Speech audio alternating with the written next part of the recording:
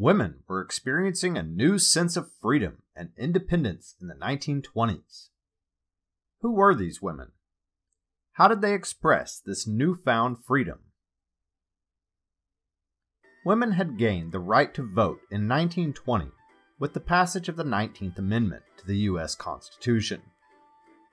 This amendment seemed to usher in the new decade, an era in which a new breed of liberated, modern woman became one of the most celebrated icons of the time. This new woman became known as a flapper.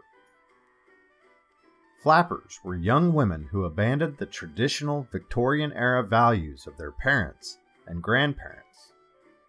The word flapper came from the United Kingdom. It was a slang term for an impetuous teenage girl. Flappers were known for a distinctive appearance and manner of dress. They cut their hair short, wearing a haircut known as a bobbed cut.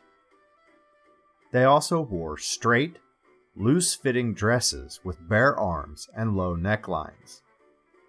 The dress length usually stopped just below the knee. At the time, such a short dress or skirt would have been considered risqué.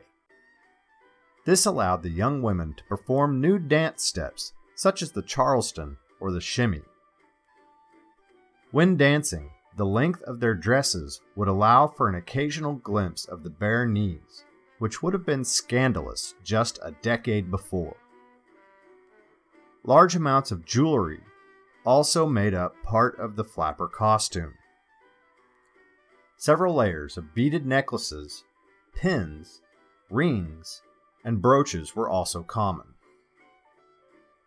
Flappers typically wore large amounts of makeup, including lipstick, eyeliner, and blush. Makeup became increasingly more common throughout the decade as manufacturers continued to make a wider variety of cosmetics.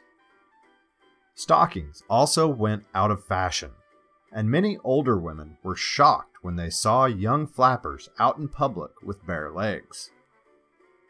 However, being a flapper was more than just a choice of clothing and jewelry.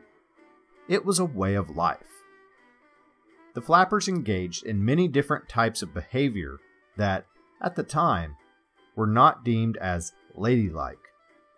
They rode bicycles, drove automobiles, listened to jazz music, smoked cigarettes, drank alcohol, and danced. There were many slang terms that became associated with the flapper culture.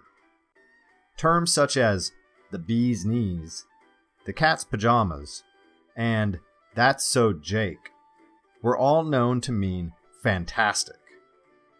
The big cheese might be used to describe an important person, while broad, dame, or doll were all used to describe a woman. Not everyone was a fan of flappers. There were many people who were outspoken against them and felt that they were ruining the nation. Some critics felt that their style of dress was not only improper, but near nakedness. They were often criticized as being flippant, unintelligent, and reckless.